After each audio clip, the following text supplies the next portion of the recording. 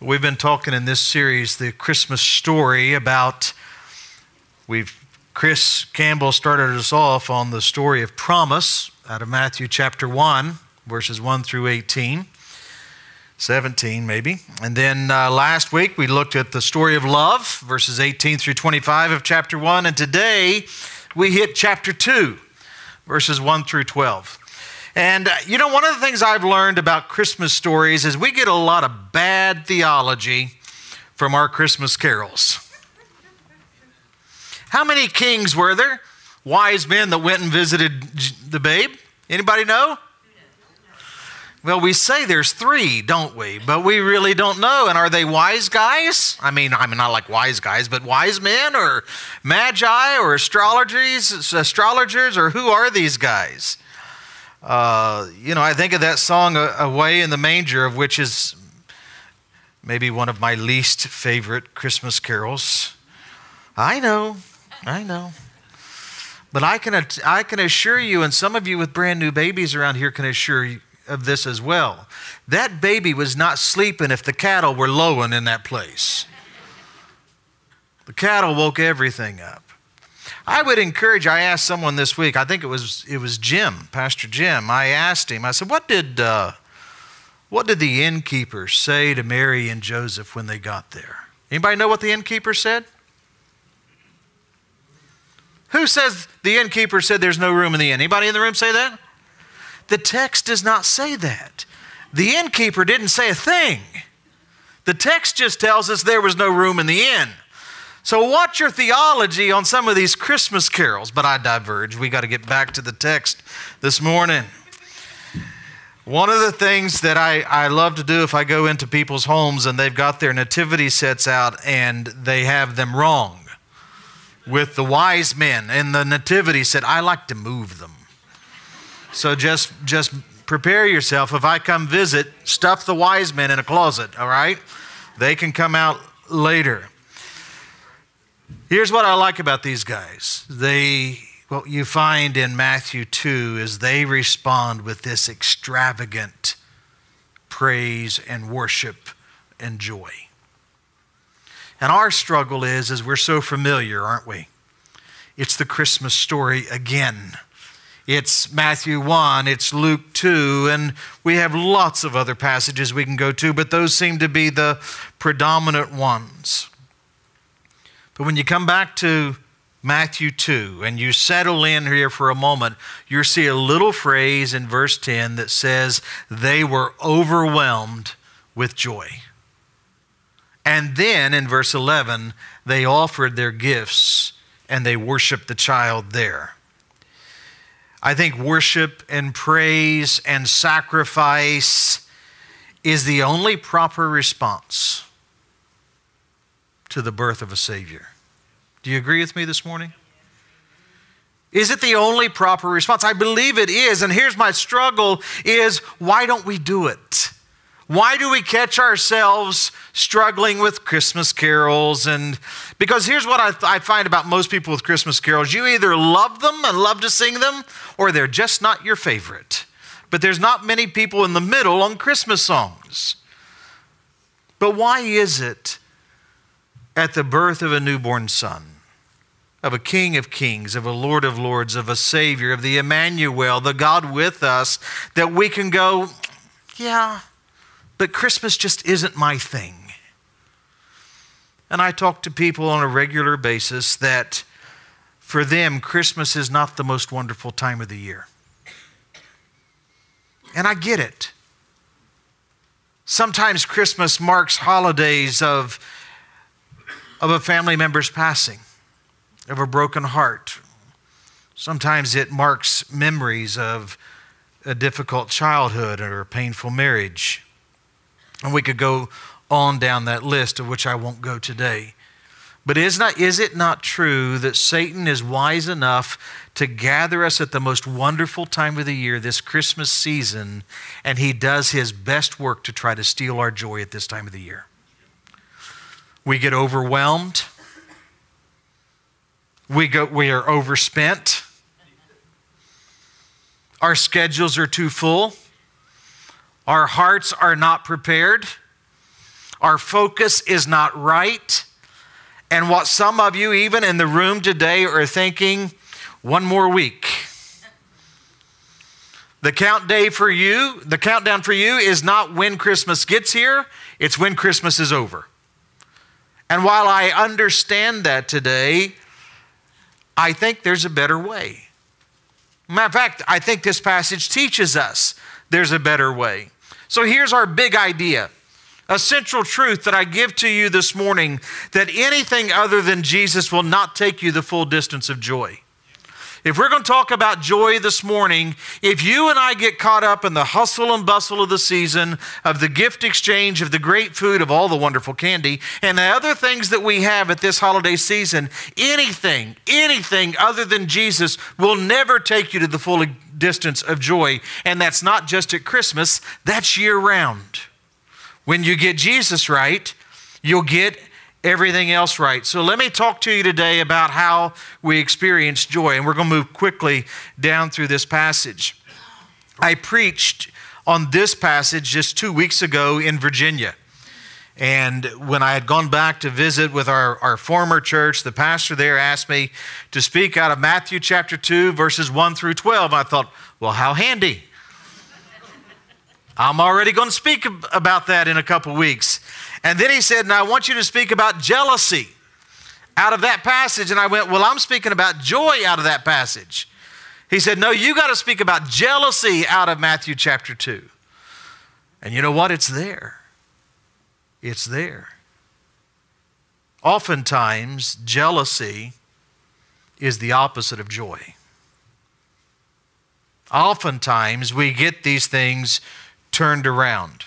Can I read the passage with us and then come back and talk about it?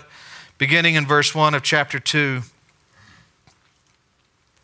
After Jesus was born in Bethlehem of Judea, in the days of King Herod, wise men from the east arrived in Jerusalem.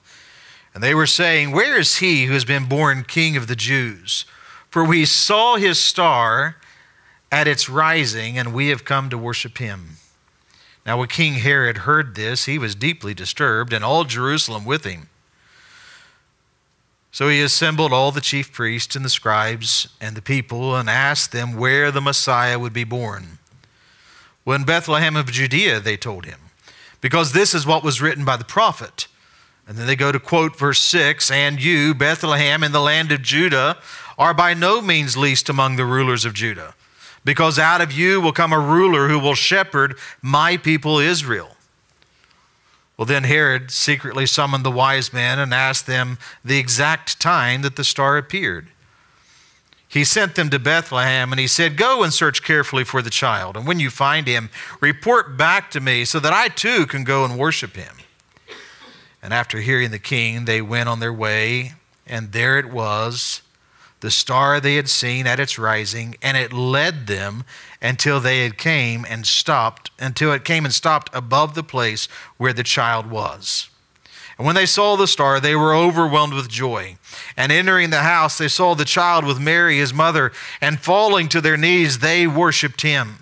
And then they opened their treasures and presented him with the gifts of gold and frankincense and myrrh.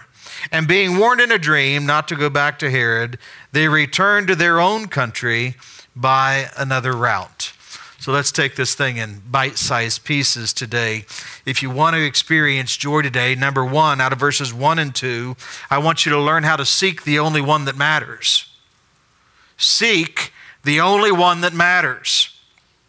You notice when you look at verses 1 and 2, it'll be on the screen beside me. It's on your handout. I hope you have your Bible with you. After Jesus was born. So now this is a period of time. We know that they show up to the house and there's a child there, not a babe. So this is a period of time. We're thinking anywhere from 18 to 24 months after Jesus was born. These wise men came and asked King Herod when they got into Jerusalem, where is he who has been born King of the Jews? And circle the word for. Why are they asking about this King of the Jews? It's because they saw his star and they, underline it, they came to worship him. Why did you come to church today? Because that's what you do on Sunday mornings at 10 o'clock? Because that's our task? Because if you're a Christian, you're supposed to go to church. We're privileged to have Sue's daddy here with us this weekend. And he and I were talking the other day. Barry, he lives in Winter Haven, Florida. Lucky. But we were talking about going to church, and I made a statement to him, and I understand Hebrews 10:25, forsake not the assembling of yourselves together. But here's what I believe this morning, church. God really isn't all that interested of you as a Christ follower in church first. He's interested if you're in church to worship Him only. Coming to church won't secure your worship. So coming to church won't guarantee that you will be here with the right frame of mind and the right focus and the right purpose. The wise men teach us a couple lessons here. They see His star, they journey after Him. Why? Because they wanted to worship Him. Now here's what we know about these guys. Most likely they're astrologers, and most likely there was more than 3 of them.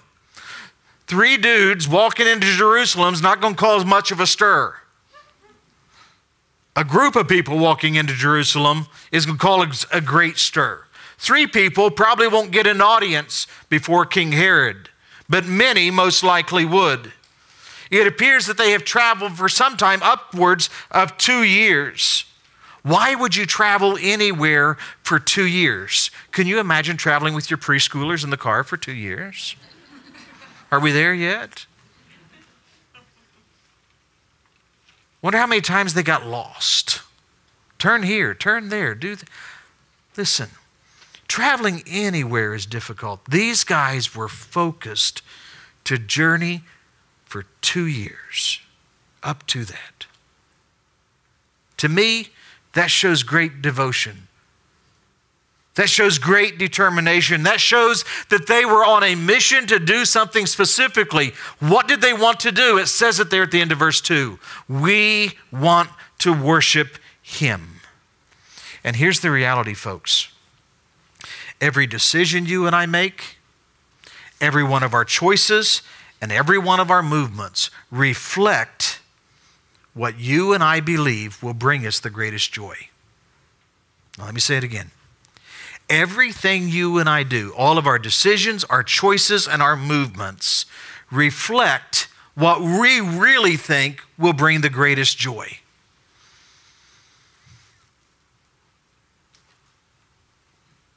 If you're more committed to your job than your family, it's because you think your job and success and fame and fortune maybe is what will bring you the greatest joy. If you're more committed to your family than you are to your Lord, because you think that an earthly relationship is more important than a heavenly relationship. Am I preaching here? Are you hearing this morning?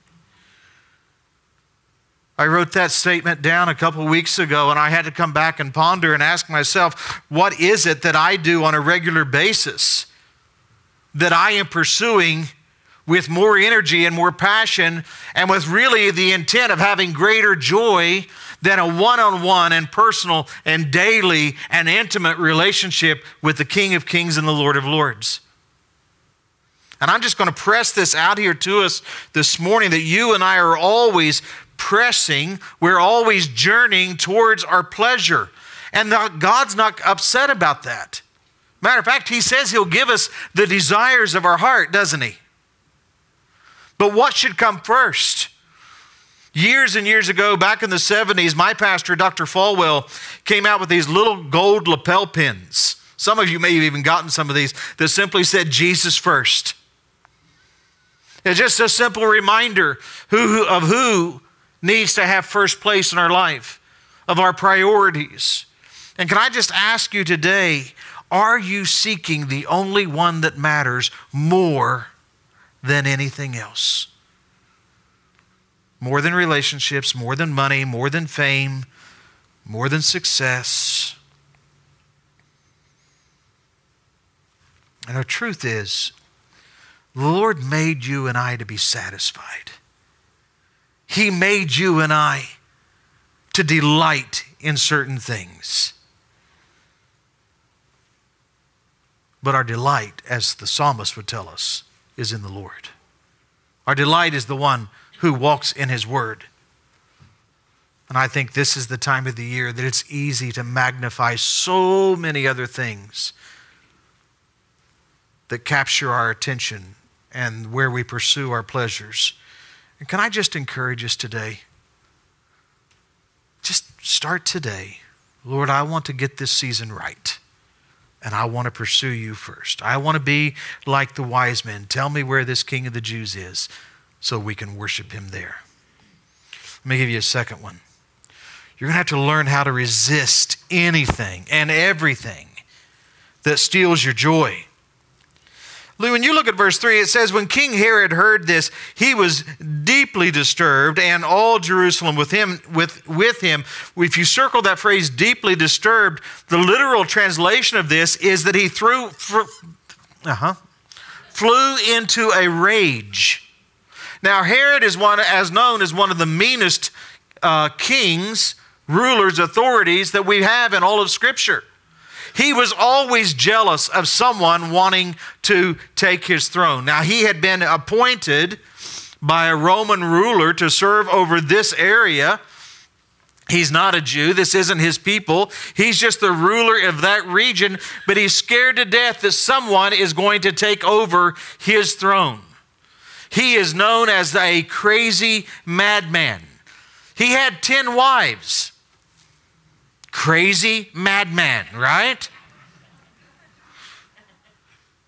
One Roman leader said, and I thought this statement was so amazing, he said, it is better to be King Herod's pig than to be his son. Herod had a couple of his wives and a couple of his children murdered because he thought they were after his throne. Well, catch this. This group of wise guys show up and go, hey, where's this King of the Jews that's been born? And he goes berserk. He loses his mind because this King of the Jews can only mean there's someone out there who's ready to take over his spot. And then did you see where it says, and all Jerusalem with him? Do you know why all Jerusalem was upset? Because if Herod's upset, well, you know how the saying goes, don't you? If mama ain't happy, ain't nobody happy. If King Herod's not happy, all of society is in an uproar. And everyone is nervous about what could happen next. So when I say resist anything that would steal your joy, you've got to go back and unpack this. And I really can't unpack it for you. I can give you some suggestions. I can give you a few things. Is it safe to say that suffering can steal joy? In this world, we'll have troubles and trials. Does anybody in the room, talk to me, does anybody in the room know anything about suffering today? Has anybody had a loss? Has anybody had a pain? Is anybody just in a moment of crisis of faith even, where we suffer? And suffering can steal joy. And yet James comes along and says, count it all joy, my brothers, when you meet trials of various kinds. Did you see what that said? Count it all joy. I've told you this already, and I'll tell you many times in the days ahead, as long as the Lord lets me be your pastor. Happiness will come from things, but joy only comes from the Lord. It is possible for us to have suffering and sorrow and joy at the same time. We can suffer and we can mourn a loss here. 1 Thessalonians 4 tells us that we grieve, but not as those without hope. Can we have grief? Yes, we have grief. We must have grief. But we also, as Christ followers, must have hope. Let me try this one on for you this morning. How about conflict? Anybody in the room ever had conflict? You all are not telling the truth today. You know why some of you don't go to family Christmas parties? Conflict or suffering. Either way, you can apply whichever one fits. And yet Philippians says, complete my joy by being of the same mind and having the same love and being in full accord and of one mind. Can you have conflict with people? Yes. Matter of fact, Scripture says, as much as it depends on you, live peaceably with all men. If it's at all possible, live peaceably with them. You know what that verse tells us? There are some people that are just going to be cantankerous all the time, that aren't going to allow you to live peaceably with them. But according to you, you can live as peaceably as possible with them, and you can remove conflict. What about pressure? Oh my goodness, Christmas. It's the performance, and it's the deadlines, and it's the obligations, and it's the responsibilities. Anybody else exhausted yet? Just trying to get to Christmas? And yet in Matthew 11:28 says, come to me, all you who are weary and heavy laden, and what?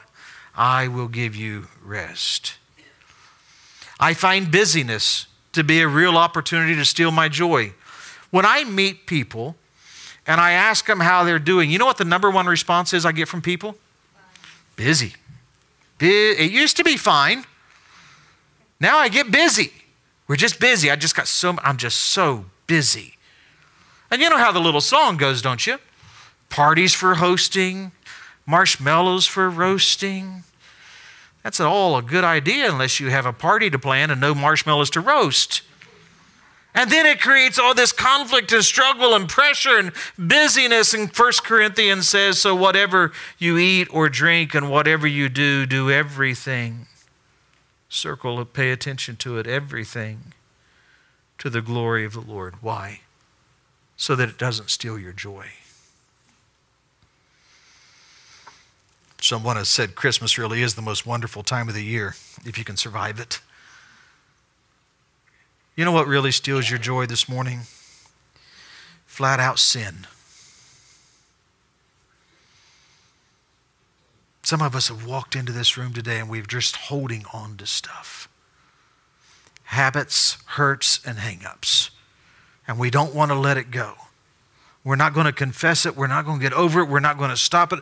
We just want to hold on to it, and sin will always steal your joy, Christ follower. Those of you that profess the name of Christ, it will always steal your joy. And Jesus said in John 15, if you keep my commandments, you will abide in my love, just as I have kept my Father's commandments and abide in his love. And these things I have spoken to you, that my joy may be in you, and that your joy may be full. If you're going to have joy, you're going to have to remain in him. And if you're going to remain in him, you're going to have obedience to what he's asked you to do. You're going to have an abiding relationship, which requires obedience to what he said do and don't do. Does that make sense? Write this down. The simple summation of everything I just gave you there is any unsurrendered area in my life will steal my joy. Any unsurrendered area in my life will always steal my joy. Let me give you a third one. If you are struggling to have joy this morning, then I'm going to teach you how to learn to avoid indifference to the Word of God. Did you catch what Herod did? These wise guys show up. Where's this babe born king of the Jews? He goes into a fit. He doesn't know. He did not know that a king of the Jews was on his way. He didn't realize the 700 prophecies. So he runs off and he asks the priest and the scribes. Now, to understand those guys, the chief priest, they represent the Jewish worship of the area. The scribe represent the Jewish law. So he goes to the religious leaders and the political leaders. And he says, where's this king of the Jews supposed to be born? And I find it so interesting. Their response is simply in Judea, in Bethlehem. Because this was what was written by the prophet. And then they give us this quote of an Old Testament passage. Do you realize this morning that it's very possible to have knowledge of the Word of God and not be transformed by the power of the Word of God? These guys knew exactly where the King of Jews was supposed to be born, but it made no difference to them. Matter of fact, this king, this babe, has been born now for several months, up to 2 years, and none of these guys have traveled to Bethlehem to visit and to worship this babe. You know why? They were completely indifferent with the Word of God. And here's the truth today. You and I can know the text and miss the point. We can know the story and miss the Savior. We can know all about everything that's happening here, but it never be internalized and never be processed and never be real in our life. And here's the truth. Indifference to the Word of God, hear me, pay close attention. Indifference to the Word of God will eventually move you to opposition to the will of God. If you and I are indifferent to the Word of God, we will become in opposition to the will of God. And here's another truth. Christ follower, you're never neutral and you're never standing still. You're not plateaued. You're either moving closer to being like Him or farther away. You're drawing into relationship with Him or you're pushing back. But you and I are never standing still in our walk with Christ. So here's the evaluation this morning. Here's your metric. Are you getting closer to Him this morning or are you backing up? I love the old story, and I can't remember what I've told you and what I haven't, so I just act like it's the first time I'm telling you.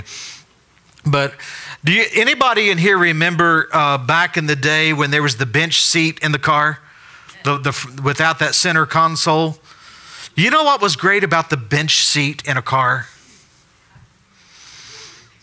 The girlfriend could sit beside you. There's wisdom right there.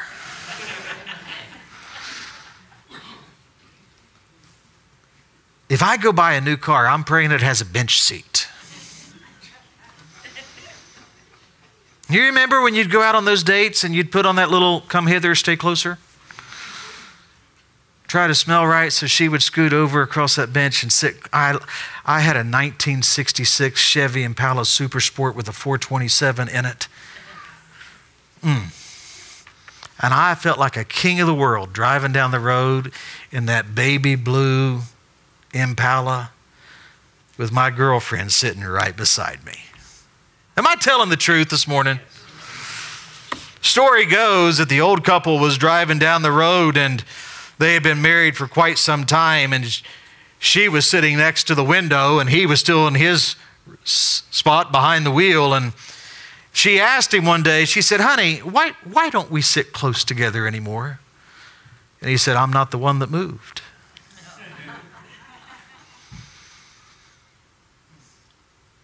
Why don't I feel close to the Lord anymore? He's not the one that moved. He's not the one that moved. Are you drawing towards Him or further away from Him this morning? I love this next point. When you look at verses 7 through 9, Herod, he's such a scoundrel. He secretly summoned the wise men and he asked them the exact time the star appeared. Why do you think he wanted to know the exact time? So he could know how old this baby was. He sent them to Bethlehem. How would he know to send them to Bethlehem? Because somebody had told him. He didn't know that of himself. He hadn't read it. He said, go and search carefully for the child, and when you find him, come back to me so that I too can go and worship him. Stop right there for a moment. The right response of Herod was not go and find the child and then come back and tell me so then I can go worship. You know what the right response should have been? Let me go with you. Let me go with you to worship this child. But that was never in his heart. There was nothing about him that wanted to do that. And it says in verse 9, after hearing the king, they went on their way, and there it was, the star that they had seen at its rising, and it led them until it came and stopped above the place where the child was. Here's the point I want you to get. Always learn how to journey towards Jesus. If you want to have joy this morning, journey towards Jesus. Say that with me. Journey towards Jesus. And here's the reality. It's always easier to pursue lesser joys, isn't it? It's always easy to get distracted and pursue lesser stuff. To pursue things that we think maybe will get our life to align just right. I had to have my truck aligned the other day. You know how I knew I needed a front end alignment? Because when I was going down the road holding the steering wheel, it was this way. And I was still going straight. I needed an alignment. How's your alignment this morning, church? How are you doing this morning? Are you journeying towards Jesus? Joy is not going to be found in the pleasures of this life and of this world. It's not a problem that we pursue them. It's the problem is when we pursue them ahead of Christ, as greater importance to Christ. Here's what I like about these wise men. They're following this star, and they've been doing it for 2 years, and they get to Jerusalem. And they stop and ask, where's this child born king of the Jews? And then they go to Bethlehem. He wasn't in Jerusalem. He wasn't in Bethlehem. And then they continued to follow until they got to the house where the child was. Some of us are only getting halfway home. Some of us are only journeying so far. C.S. Lewis, the great writer, said, "It would seem that our Lord finds our desires not too strong, but too weak. We are half-hearted creatures, fooling about with lesser things. When infinite joy is offered, we are simply far too easily pleased." We stop short of the joy that God offers. We stop short of getting all the way home. We dabble in this and we dabble in that, and we miss joy completely. Can you imagine if I tell Sue I'm coming home, and I leave my office here, and I get in my truck, and I go home, towards home. I get on 50, and I head out of town, and I get to, well, let's just do it this way. I get to the T&L. And I stop. Have I made it home? Well, I'm headed that way. Did I get home? But I'm on the right route. Did I get home? No, I stopped too short. Well, let's say by God's grace and mercy, I bypass the T&L. And I go further out, and I actually get to my development. And as I turn right into my development, at the base of the hill, I just stop, and I call Sue, and I go, I'm home. Am I home? I'm in the development. I'm in the same neighborhood, but I'm still not home, am I? Watch it, I go up the hill and I make my right, and I get to the very next road, and I make my left, and I know that my house is the second house down the hill on the right. And I get to the top of my hill, and I call out to Sue, and I text her, I call her on the phone and go, honey, I'm home. I'm still not home, am I? I've journeyed. I've moved from one place to another. I've gotten closer, but I'm still not there. Maybe I even go down the hill and I turn into my driveway, and I sit in front of my house and I turn the key off. Am I home? No, I'm not home until I'm in her presence. And sitting outside in the truck stopped too short. Are you home this morning? You got out of the car. You made it to the church parking lot. Matter of fact, you all did really good. You got out of your cars and came in the building. So proud of you. Are you home? Have you journeyed all the way to Jesus? Because only Jesus will take you the full distance to joy. And look what happens. Verse 10, when they saw the star, they were overwhelmed with joy. And entering the house, they saw the child with Mary, his mother, and falling to their knees, they worshiped him. And they opened their treasures and presented him gifts of gold and frankincense and myrrh.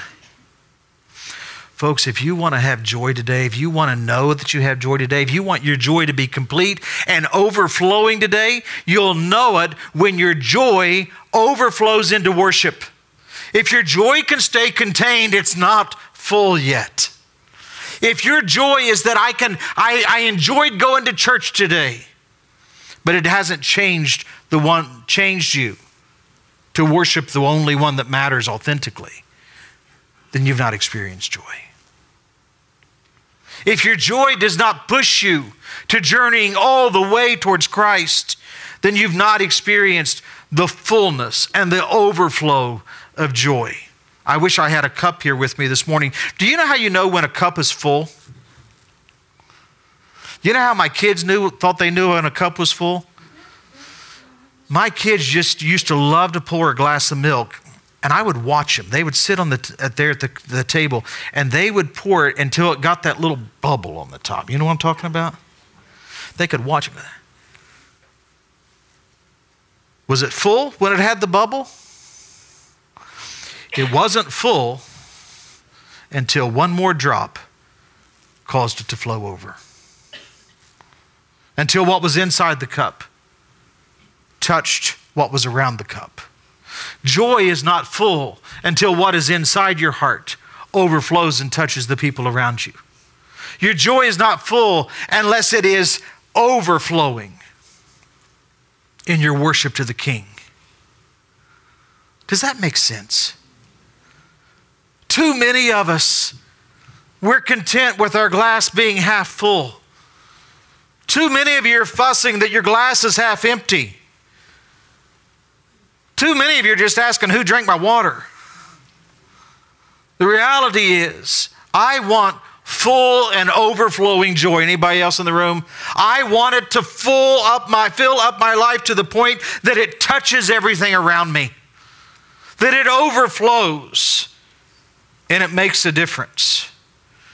And I'll tell you how you know when your joy is making a difference in your life. It's a very simple principle that comes out of verse 12. Easily missed, I think.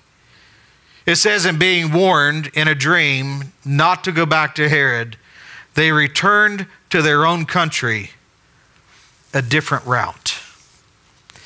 When your joy is full, you will follow through in obedience. What the Lord asks you and I to do will matter. And here's a great principle. There will never be authentic worship when willful disobedience is practiced. I'll say it again. You and I will never have authentic worship to the only one that matters and journey all the way towards Christ and have exceeding joy in worshiping Him if there is willful disobedience to what He's asked you and I to do. Because worshiping Jesus changes our direction. And you never go back the same way you came. You're always different.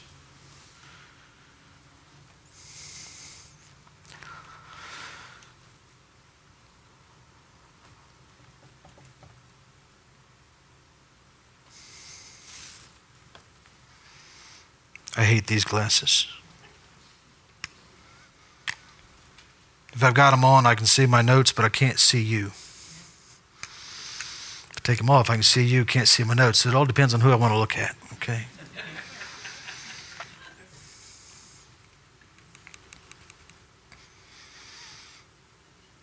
I just wonder if some of us are unlike the wise men this morning. I wonder who in the room today is not following their practice, and we've only journeyed part way. We're not following all the way through to where the child is, to where the Savior is, to where the King is, to where the Lord is.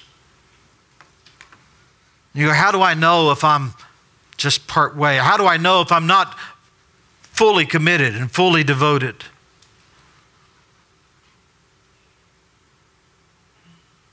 Is it possible today that you have seen his star and you've gotten close to the house, but you've never come in and worshiped the King? For some of you today, and I don't know who you are, I don't know where you are, but I believe there are people in this room today that simply need to meet Jesus for the very first time.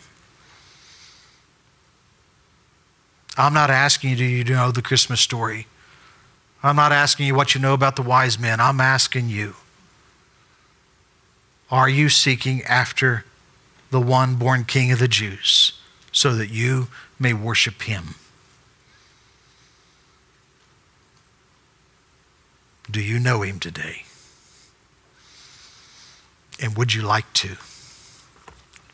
I hope so. This morning at a very early hour, I walked through every one of these rows, as is my custom, and I put my hand on every one of these chairs, as is my custom. Not because I have anything unique about me. I'm just here as one, the old man said it, one beggar telling another beggar where to find food. That's all I am. But I prayed for where you're sitting today. I prayed for you today that you would meet Jesus here and that you would give your life to him. That you would take an opportunity in a time just like this where you would make a couple confessions. One, that you know that you're a sinner. Two, that you know you need a Savior. And three, that you can't do it on your own. Pretty simple, isn't it? All have sinned and all have fallen short of the glory of God. That's what the Bible says. That means you and I. But the most famous verse of all the Scripture, for God so loved the world, for God so loved me, that he gave his only Son, so that I would not perish, but have everlasting life. And he says in John, if you'll confess with your mouth and believe in your heart that he is the Lord, then you will be saved.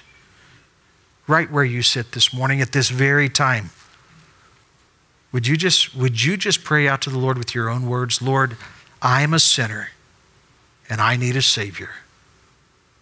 Would you do for me today what I cannot do for myself? Would you pray that? You know, you go, well, he didn't ask me to close my eyes. It's not about the posture of your head or the position of your eyes. It's about your heart before him. Will you journey today for the very first time all the way to joy, all the way to salvation, all the way to forgiveness?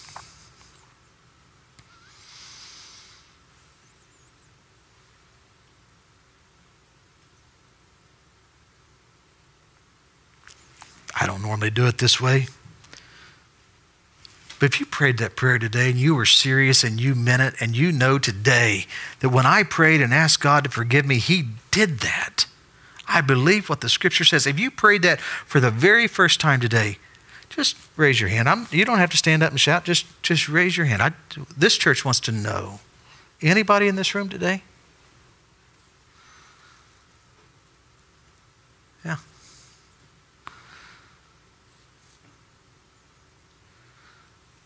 Some of you are sitting here going, my head itches, but I'm afraid to.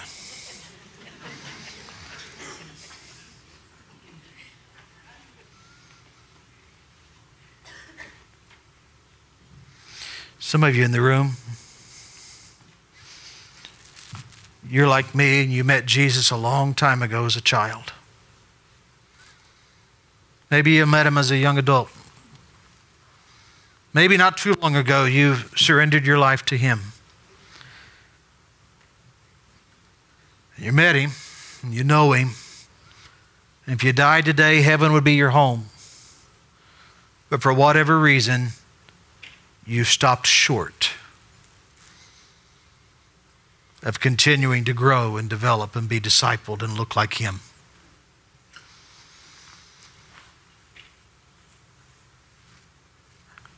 You got a great opportunity today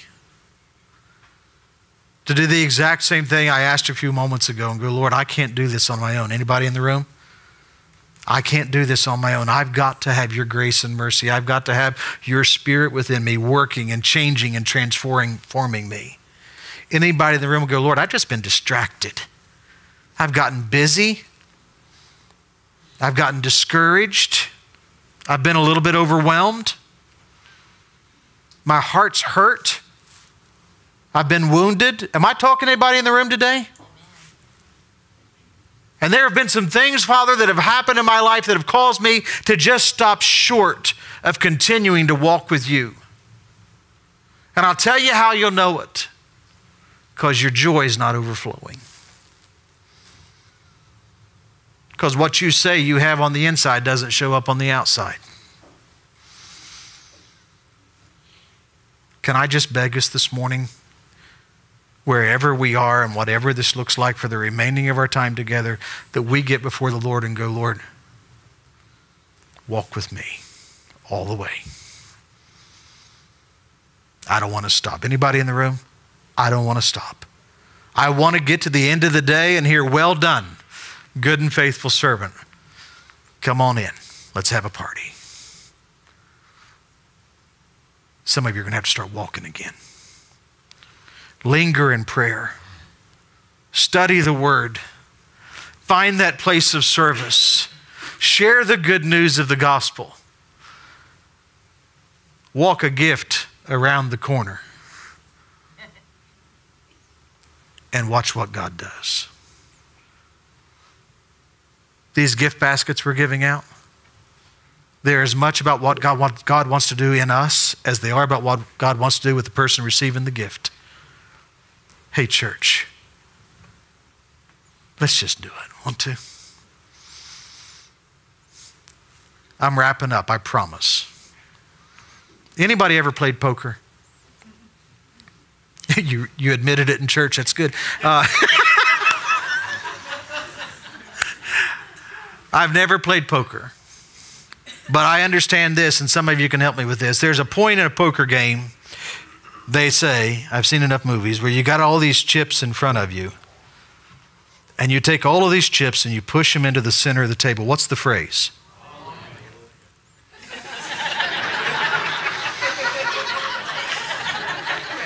Yeah. Two people admit they've played poker, and 120 people know exactly what I'm talking about. These altars will be open in just a moment. You're welcome to come forward at any given time. We saw it in a movie. Gotcha. Hey, folks, what happens today if you take all of your life, the joys, the pains, the hurts, the sufferings, the difficulties and the setbacks, if you take it all, you push it across the table before the Lord and you just go to Him today, I'm all in. Anybody? I'm all in. Oh, Father, today may it happen.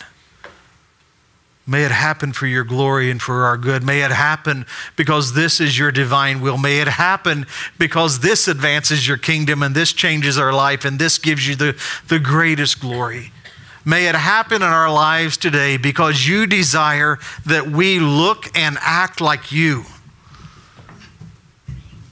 so that we're changed by you and that the people around us are drawn to you. Lord, we say today with a collective voice, may we be all in. Overwhelmed with joy and celebrating the only one that matters. In Jesus' name, amen.